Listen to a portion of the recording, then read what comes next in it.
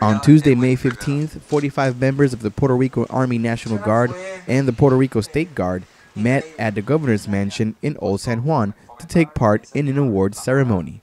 In attendance were the governor of Puerto Rico, Honorable Ricardo Rosselló, and the Adjutant General of Puerto Rico, Brigadier General Isabel Rivera. These soldiers were recognized for their heroic acts of saving citizens from flooding homes, as well as their participation in recovery and relief efforts throughout the island after Hurricane Maria.